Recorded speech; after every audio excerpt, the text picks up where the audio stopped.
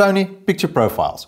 How do they work? What do they do? With these presets you can fine-tune how your camera captures contrast and colors, and this will allow you more or less grading control in post-production.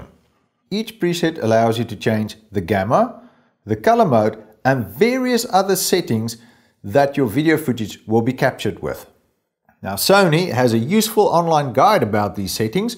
I will try to translate some of this tech speak into understandable practical language, but you can find the link to this guide in the description and would advise that you give it a read through. Now what about all these other settings? Well, most important is the resend function. If you want to undo changes, just use this. You can change any of these parameters.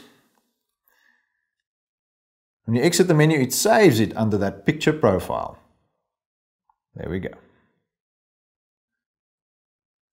So let's look at them all one by one. Black level.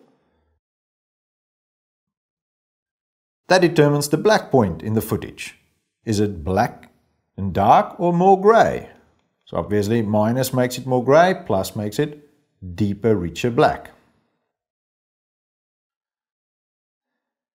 What about black gamma? This affects the contrast in the dark tones. The range is the amount of darker tones that will be affected by changing the level. Level affects how much the curve will move either up or down. -7 making them lighter and +7 making it darker. Knee, this one is a slightly complicated one to use. It basically affects your highlights. It's best to rather leave it on auto to avoid grays, whites or severely clipped and blown out highlights. Saturation, well, that does what it says. Affects the saturation of colors in the shot. Color phase, this is an interesting one as well. It affects the overall hue. +7 makes it reddish, -7 makes it greenish. You can use this if you struggle to color match cameras. Fiddle with the color phases till you sort of match the colors straight off the chip. Color depth. Whoa, that looks complicated. Basically what this does is it can make your colors pop slightly more. So you can make your reds more or less red. And the same for all the other colors. You can fine tweak them individually. Detail settings. This affects the apparent sharpness in your footage. It's best to leave this at the default settings for a specific picture profile. But if you want to tinker with it, I would suggest to again look at Sony's guide, because that explains these settings really well. Now, which of these picture profiles are the best to use? I would suggest using PP5 if you're not planning to do a lot of post-production or you don't need to do a lot of grading but would still like some leeway in post.